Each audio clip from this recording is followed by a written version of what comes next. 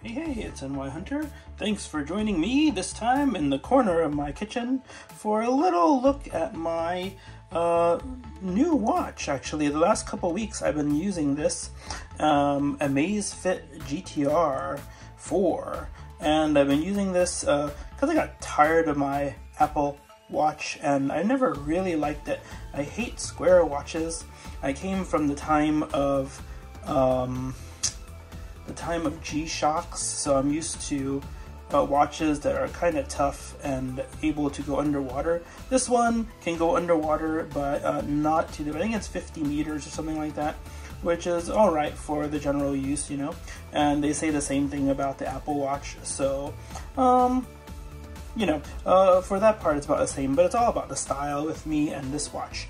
I really do dig it. I actually liked the Apple wristbands though, so I'll have you know that I did buy 3 wristbands that look like the Apple ones and the Apple mechanism.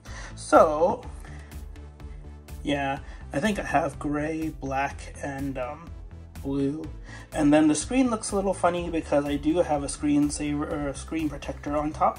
It's one of those plastic ones and not glass, so it's a little bit dirty. But also, so far I've found, like, I've had this for a few weeks and it really saves the screen many times.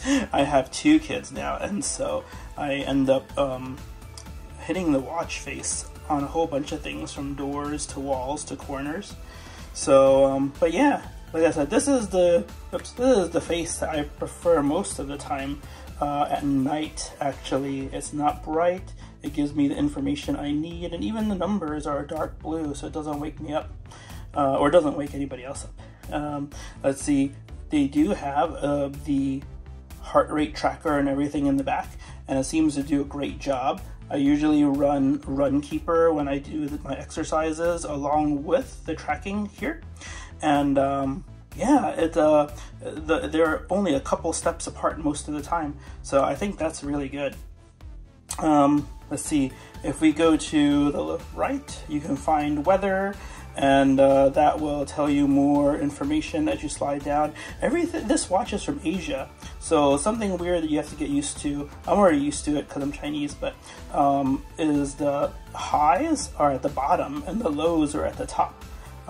So that is something different. Let's see, we can swipe back and we can go to sleep also, and steps. These are the same 3 things that are tracked in the Apple Watch: stand, steps, and exercise minutes. Today is a Saturday, and today I have my baby alone, so I've had to track her meals and her naps, so I haven't been able to do much other than that.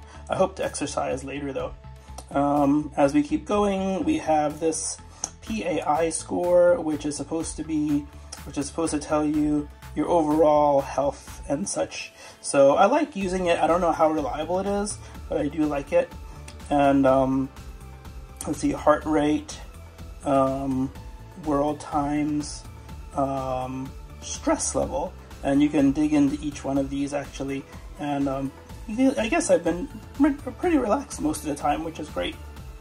Let's see, yeah, hopefully it's clear. I just noticed that it wasn't as clear as it could be. As we go, like, there's more stats here, and then we can swipe backwards to the main menu. Next alarm is Monday. Oh, I gotta turn that off because it's Martin Luther King Day. So yeah, gotta turn my Monday alarms off. So a lot of features here. Calendar, and then you get this. Oh, this watch works with Alexa, not Siri. So, and anyway, my household is an Alexa household. So this is really good. When I need to turn on and off my kids' heaters, when I need to change the temperature of the thermostat, when I need to unlock and lock the doors, I can use this watch. I can hit it, and then, well, let's try it. Shall we ask for the time, even though it's a watch? What time is it? It's 3:57 p.m.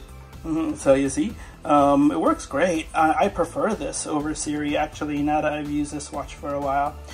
So really good stuff. And that's the last card. over here. What else can I tell you? We do have, with the swipes, we have main information we can get to from pressing this button. We can go to workouts, sun and moon for sunsets, and sunrise and moonset and moonrise and all that good stuff. Tides, swipe back, and you can go to all this other stuff. Really good. I gotta say, compared to my old Apple Watch 7, the usage is really smooth and I really like it. There's only 2 buttons, this one and this one. And this one I've chained to a timer because I gotta time a lot of things, from lunch to yeah, lunch for work, to my time when I need to have my kids do things, TV time, things like that. So that really helps. And then I can press this, of course, and use Alexa to set a timer as well, and it will ring off of this instead of the other echoes around the house. So it's really good, I gotta say. Let's see, there's so much to say about this. I'll probably have to make another video, but something else I'll leave you with too is I'll share a couple of menu screens on the Zep app on my iPhone, which is really great too. Lots of great information. And like I said, I'll just show you a couple of awesome watch faces too. So this is one I prefer for night. This one, I don't know, I've been in a purplish mood, so I've been using this more the last couple days, and I really like it. But you can see it's the end of the line here, so it's the last one I found. And all these are free, by the way. Neon, and this has been my favorite lately. I think it's called Suns or Circles or Globes or something, but there's so much information here, and I love data. So there's a lot of good info there, from heart rate to power left in the watch to weather, and yeah, good stuff. And then sunrise and sunset too. Yeah, but I'll show you a couple more just because it's kind of fun. This one is power intensive, but let's see, is this the one I like? No, it's the one that's a glow that goes around in circles.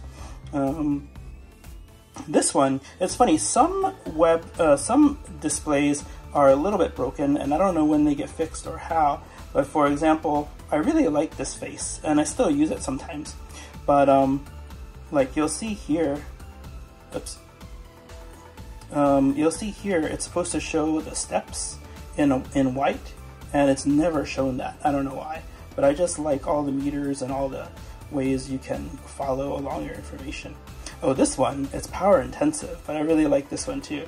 There's a little circle that goes around like that, like a marble, and it's pretty neat. I think 2 more if I can. This has been one of my favorites over here. Not this one here. It's called Fashion, and I'm not that fashionable. You'll most of the time see me in black, but I really like this face. Once again, a lot of data, but a lot of nice colors too. It just looks really cool. And the one that I started out with that I just love to death is this one. It's just black and white, and then I think the red around it is the stand hours, but I just really am in love with that face. I really like it a lot. It's ever so clear, and the data that I want is there. So really good stuff. But like I said, right now, lately I've been in a purplish mood, so let's get back to that purple one at the end of the line. You can see how many faces I've played with, and yeah, they're all free. They do sell them also. Some are 99 cents to $1.99 to $2.99, and they look a little bit better. Some of them have tons more data on this little screen, and for me, I'm tempted to get them because of that. But yeah, I just really like it. And like I said, it's circle, which is good for me, and it's comfortable, more comfortable with these Apple-like bands. And then, oh yeah, there's a quick release too. I can tell you about that, where you just press this button, and then it comes off like so, And then when you want to put it back on, you just find the hole, put one side through, press this button, and get it back in. And it's pretty stable, and it's pretty tough. So I think that there's not much to worry about there. Another thing about this watch I can tell you is it's not super expensive. I got it on sale for $150, but I think the regular price is around $200. And so, you know, for a watch like that, some folks may not even care to protect the screen. Once it scratches up too much, just buy a new one. But for me, I like to protect that screen and get that clear view when I look at it. So anyway, thanks for joining me. It's at about the 10-minute mark, so I wanted to show this off and tell you guys a little bit more about it. The Amazfit GTR4. And like I said, the health tracking compared to the Apple Watch seems to be just as good. And compared to Runkeeper, its own tracking program is really good as well. All right, I'll leave you with a couple of images of the app at the end. Yeah, leave me some comments. Please like, please subscribe. If you'd like to support me, go to Patreon. The link will be below. And thank you guys for watching. Just another cool piece of tech I wanted to share. All right, talk to you guys later. Have a great one. Stay safe. Bye-bye.